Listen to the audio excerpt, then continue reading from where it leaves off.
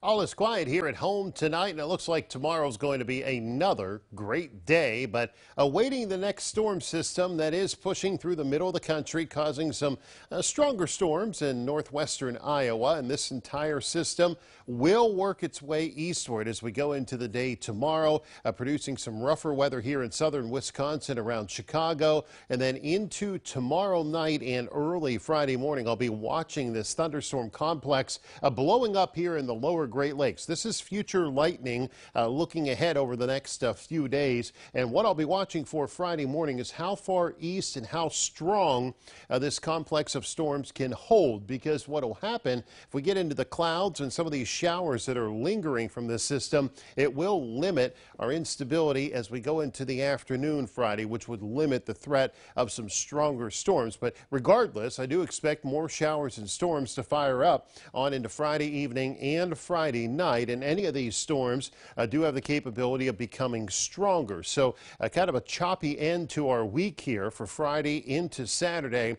Something else you're going to notice is the humidity increasing, but tomorrow's severe weather threat will stay well to our west. We have some nice weather on the way for our Thursday, but as we go into Friday, that risk moves eastward for the chance of a scattered severe or strong storm here across eastern Ohio and western Pennsylvania.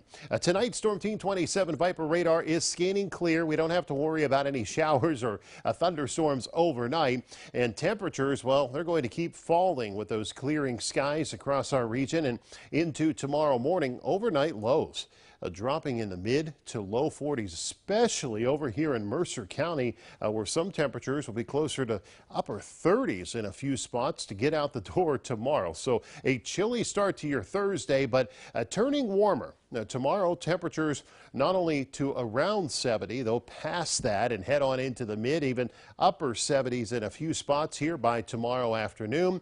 And then tomorrow night, the clouds start building in, especially late. Be watching for some of those showers or thunderstorms to try to sneak in here during Friday morning. And the humidity, it's going to be back on Friday. It'll be humid throughout the day. The chance of a shower or a thunderstorm through the morning, but a better chance later in the day toward the evening, with showers and thunderstorms expected right on into your Friday night. So stay weather alert here on Friday. We're going to keep an eye on it, of course, as we head into tomorrow and throughout Thursday evening. We'll have a better handle on the timing of those showers and storms. Temperatures currently upper 50s to around 60 degrees, but these will keep sliding on down back into the mid to lower 40s in a few spots by first thing tomorrow morning.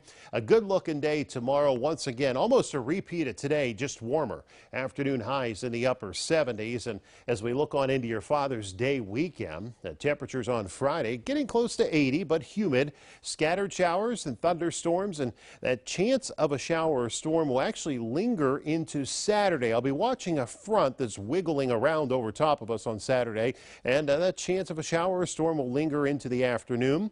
By Sunday, for your Father's Day, most of that's out of here. We'll catch a break in between storm systems.